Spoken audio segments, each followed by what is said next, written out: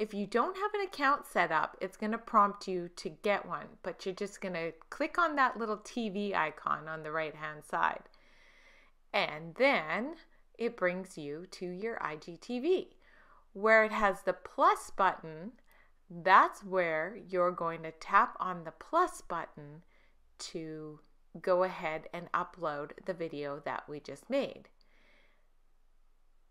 It has a spot where you can put in your title and your description, and make sure that you can post a preview in your timeline, because that means more people will see it. And this is a brand new feature to IGTV.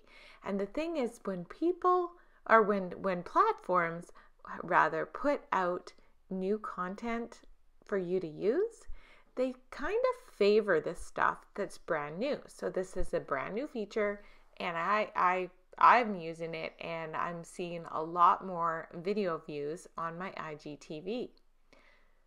Make sure you put the description. In the description, it's nice because you can actually make a call to action.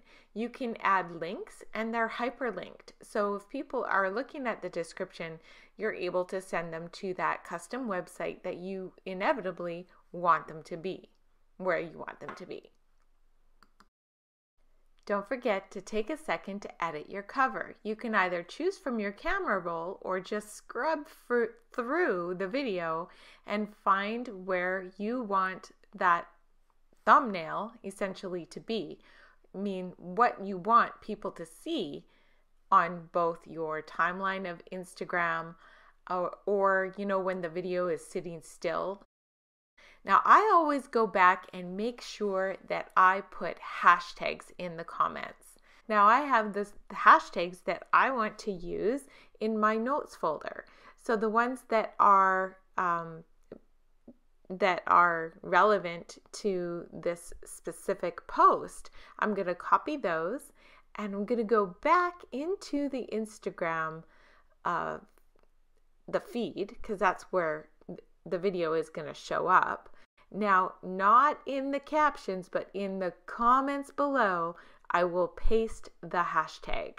That's to ensure that the people that I want to see the video are going to see it. And then it's good to go. You can, from then, if you don't like the preview, you can remove it as you just saw, and it's all good.